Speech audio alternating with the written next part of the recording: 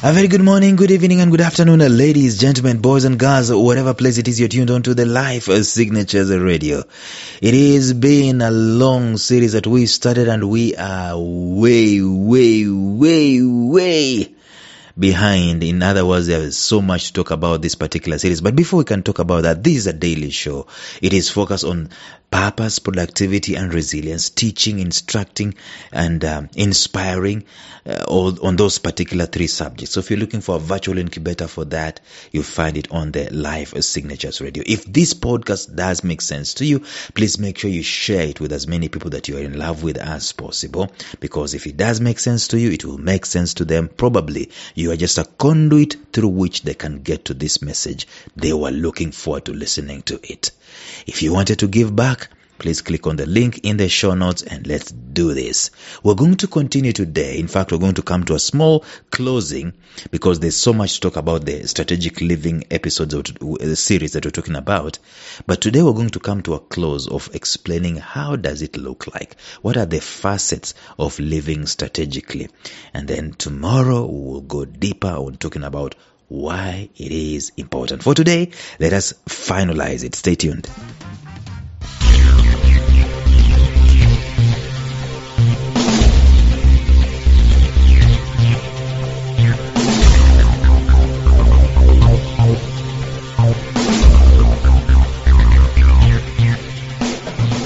Welcome to the Life Signatures Podcast with Lawrence Namale. Lawrence is a life coach, author, and keynote speaker who loves to tackle different topics on purpose, productivity, and resilience. His mission in life is to awaken all your boundless possibilities available in you. Life Signatures Podcast is dedicated to bring to reality every single person who knows that deep down in their gut, there's got to be more to life than this. And now, here is your host, Lawrence Namale.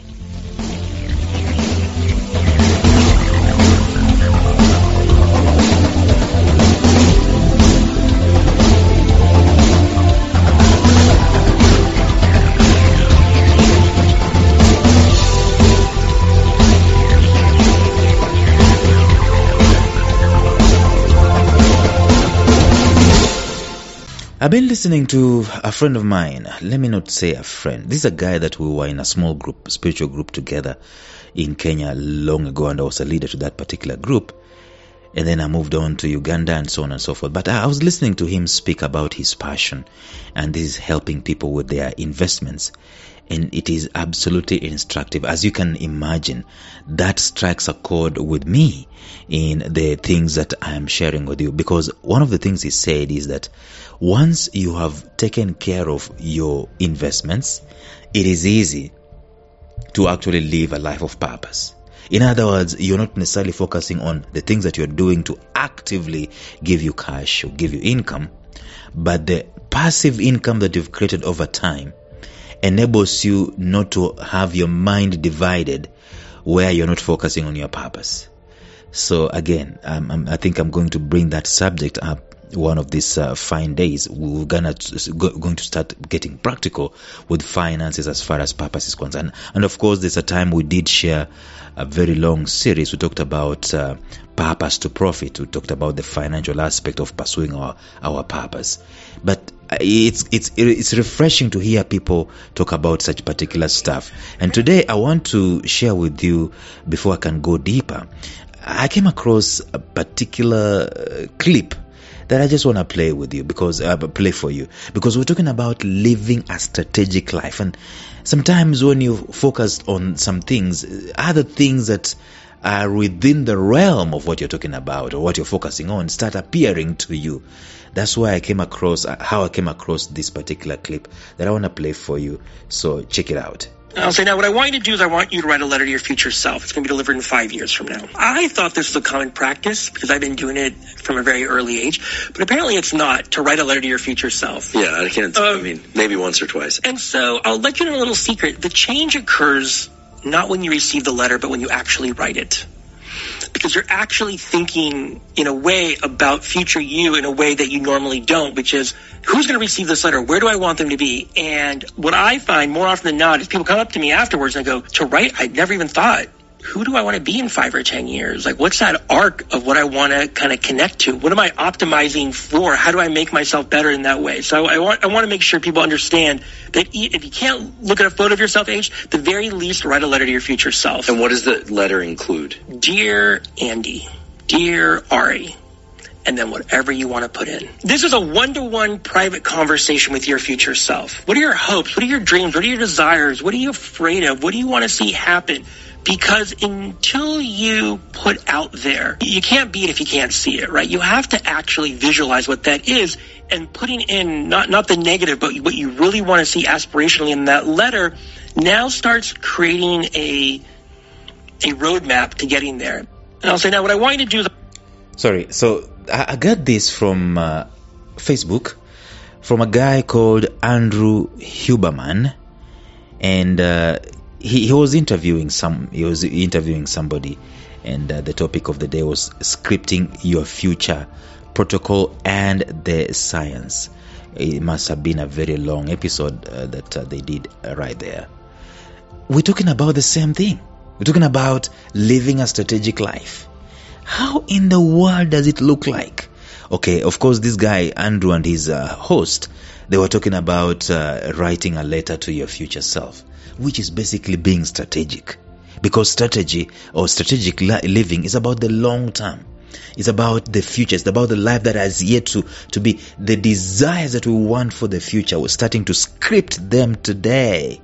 And the good thing that they have said is that the more you put your thoughts to it, the more it is easy for it to become a reality.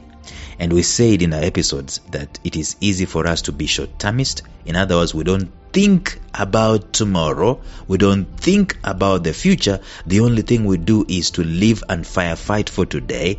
After we fought for today, we eat the 3 square meals that we've had. After eating the 3 square meals that we've had, we sleep. We repeat that process for years. That is not strategic living. But how does it look like? Number one, you've got to be living with purpose. Every one of us came into this earth with purpose.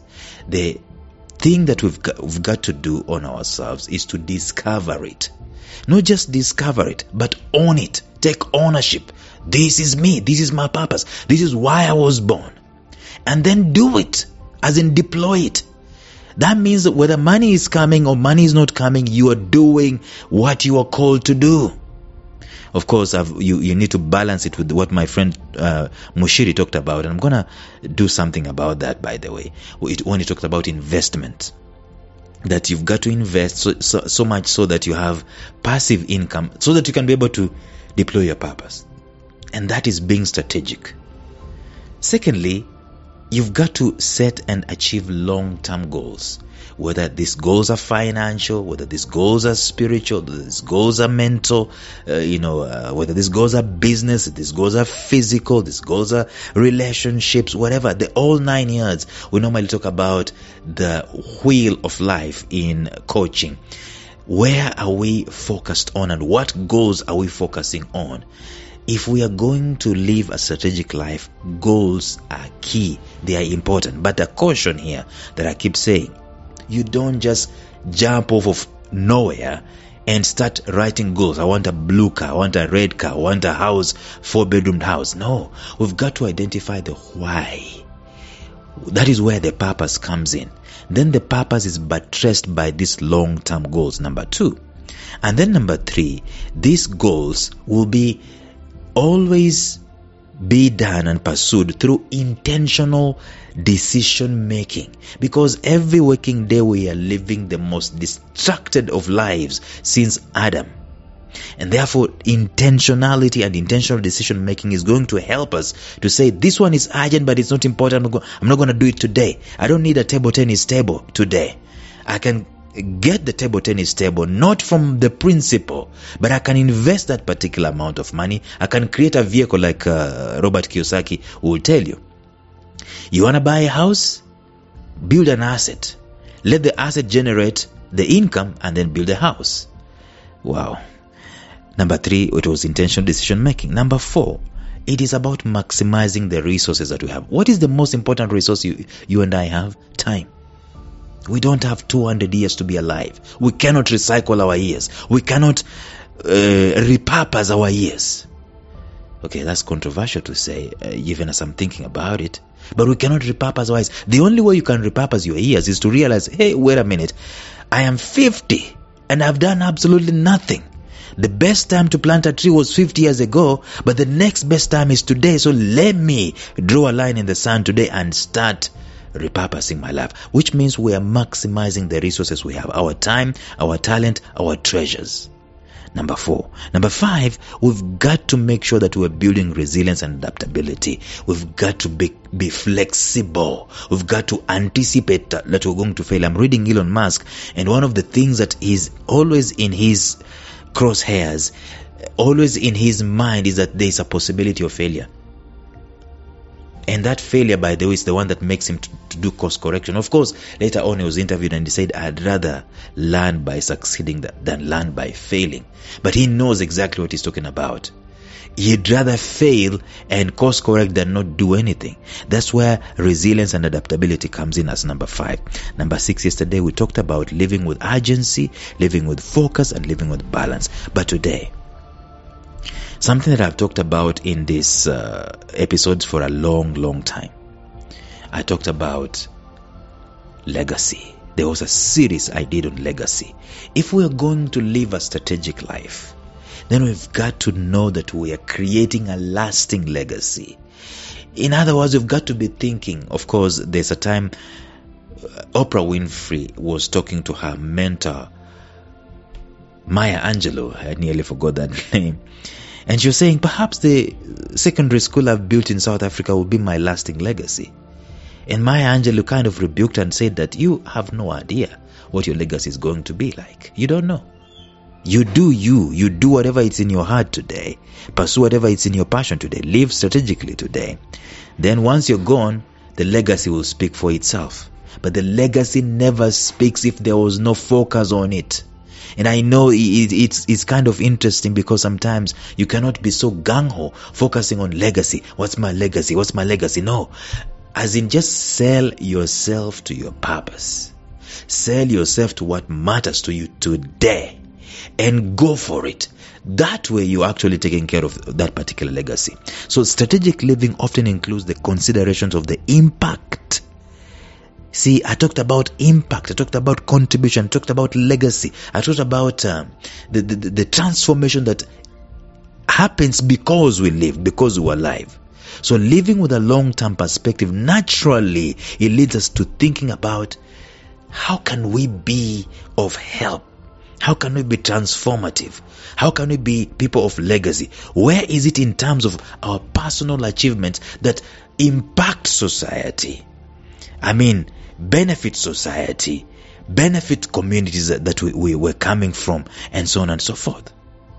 So it is about that. It's about the influence that we have in our lives. We cannot just be thinking about me and my red car, me and my Apple phone, me and my iMac, me and my podcasting studio, me and my 5-bedroom house. A lot of people think about that. That's not life of legacy. You don't hear people being remembered. Oh, that's the guy who built a house. That's the guy who had a big house in the village. People don't remember things that we did for ourselves. Legacy is not about things we do for ourselves. In fact, I would dare say that strategic living is about the things we do that impact society, and those things are rooted in why we are existing, which is our purpose. So strategic individuals think about their actions today that will shape their future and the lives of those around them. It may include leaving a financial legacy for family members, building a business, building a library in the village. I've always dreamt of building a library in my village. Building a computer lab in my school, primary school where I came from, and so on. Building these life signatures universities where we are offering alternative education, so to speak, and we are doing education from the angle of what are people gifted with, what is their purpose, what did they come to do, why did God intend for them to do, and then we build the schools and universities that are going to exemplify and draw out these particular purposes. That is a legacy. So the focus on legacy produces a deeper sense of purpose and a deeper sense of direction. And it's about more than just my green car or my green card or my my house and my vacations and all those things. Then there's nothing wrong with that stuff. But that's not the focus of life. That's a byproduct of living a life of purpose. It is not the priority, neither is it the focus. Elon Musk, one day, he was told he is the richest man on the face of the earth. He tweeted, he said, "How strange." First tweet. Second tweet was like, "Okay, go back to work." This man, the focus was not to be a millionaire. The focus was never to be the richest man. The focus was the legacy. If Elon Musk, God forbid, dropped dead today, he's one of the people who has impacted this world like nobody else has in our present generation. And the lasting legacy he's living is because of living a strategic life. And he's not that particularly special.